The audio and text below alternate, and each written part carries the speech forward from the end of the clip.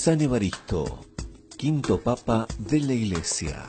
Nació en Belén, en Palestina, en una familia de griegos judíos en la época de mayor esplendor del Imperio Romano y en los albores del cristianismo. De acuerdo con la tradición, San Evaristo habría estudiado en Grecia y posteriormente en Antioquía. Los datos acerca de San Evaristo provienen del Liber Pontificalis del siglo VI, donde se informa que ordenó a 17 curas, 2 diáconos y 15 obispos.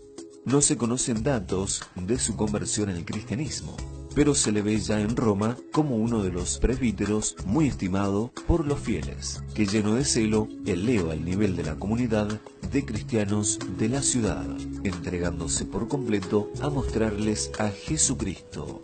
Amplio conocedor de las Sagradas Escrituras, es docto en la predicación y humilde en el servicio.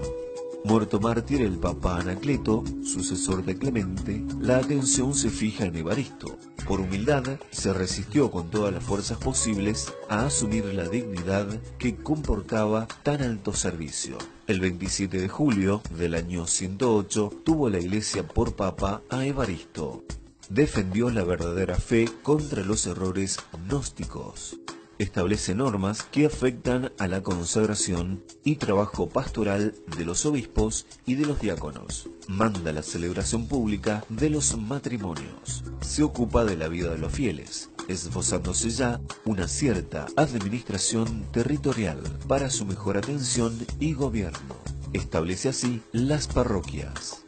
También redactó cartas a los fieles de África y de Egipto. Murió mártir siendo Trajano emperador hacia el año 117.